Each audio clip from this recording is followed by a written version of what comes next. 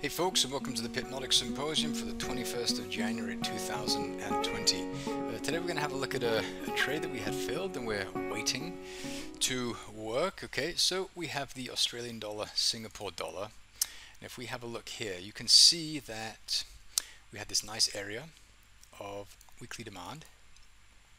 Okay, and the reason that this area is interesting to us is because we had two periods of accumulation here. This candle closed above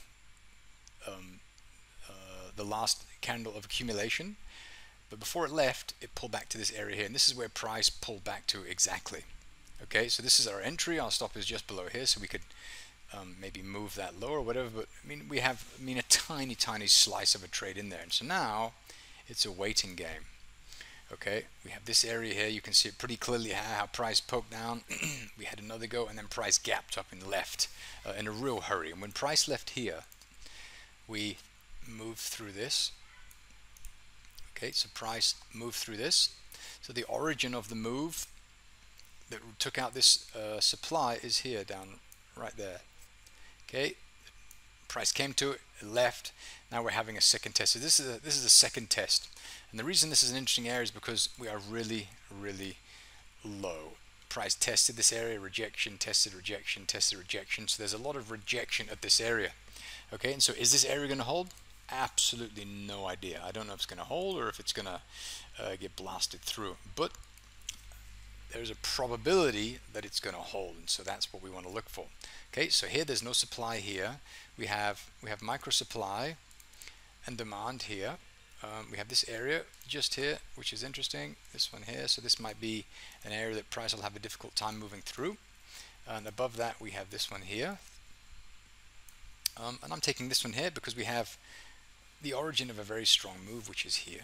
This is the one right there. When price left here, we managed to do all sorts of damage to market structure.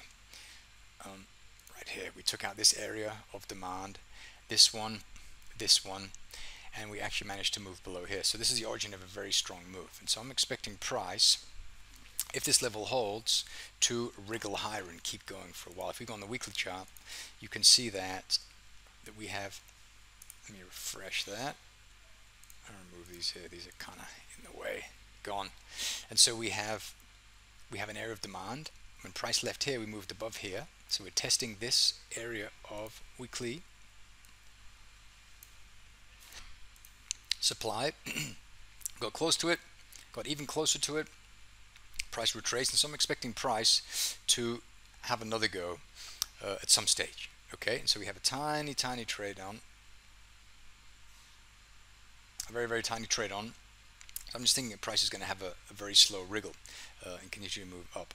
Okay, so we have like the interest rate differentials, they're bearish, but it's not a very big swap that we're going to be paying. So I'll be patient and hold this for a week or two. We'll see what happens, and then see if we don't manage to move up and through these areas here. So if price manages to move below this low here, well, then we want to be out of the trade, and we want to begin to position ourselves short from areas of supply. We have this one here, which is the closest, then we have this one here. So this will be interesting to see what happens. Then we have this was the the Kiwi Canadian dollar. Price is reacting at this monthly supply. When price left here, we move through there. Price is returning to this area just here. We have a closer look. You can see that we had this nice candle formation here. Price went up, went down. This candle closed. It moved below the low here, and the slingshot was pulled back to here. Price came into there, went a little bit deeper, poked into this monthly area, and then this is where we left.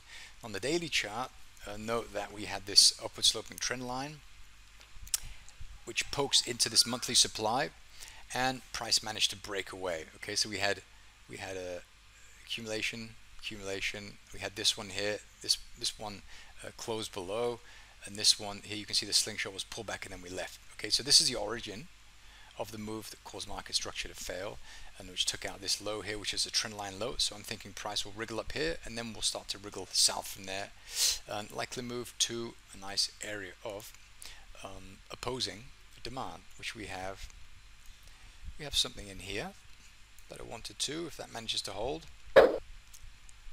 So if this one doesn't hold, then we could wriggle continually lower. But at some stage, price will want to come back up here, at least to this point here, before it continues lower. And you can see this more clearly on the weekly chart. Our price went down, went up, went down. So at some stage, it's going to want to come back up to here and rebalance, because that's what price does. It likes to trade efficiently, and we'll be doing that once price returns to the origin of this. So this is a higher risk. This is a lower risk. So entries somewhere in here at a micro supply, and this is the trade that you'll hold for a longer period of time, and you can see that very clearly right here, right there, which looks like that. Okay, so that's what we have there on the weekly. And on the daily chart, maybe we have something that looks pretty clear. Do we? Yes, we do. We have something that looks like this. Okay, move this to the high of that. Super. That's what we have there. Okay, so that is the monthly, and then nested weekly, and nested daily. So this is the ultimate place that we'll be looking to sell. But shorter term, we can look here, because this is price reacting at monthly supply, market structure failing on the daily chart, and so a break lower for the shorter term. We'll see how that one pans out.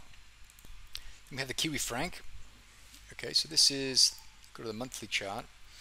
We have price breaking down very quickly. We have a low, a high, low, lower high, lower low.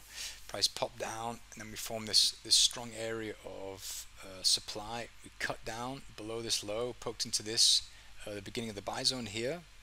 Now we're reacting, so I'm thinking price will poke up into here. We'll move back down to a closing weekly demand here, and then we'll move higher. So if price manages to reach this area before it reaches this area, well, I'm going to get out of this trade. Okay, then I'll just wait, potentially look to buy down here. But on the daily chart, you can see that this is not a very attractive area. It's a little bit messy, and so I think that price will have an easy time moving through this, in contrast to this, which looks a little bit more powerful and significant if you look here on the weekly chart. Okay, so that's what we have there. I'm going to keep this sweet and short today. We have guests visiting, so if you have any questions, post them in the forum or leave a comment here. If you like what you're seeing here, please subscribe to the channel so you get notifications next time we publish a video. Okay, thanks for watching.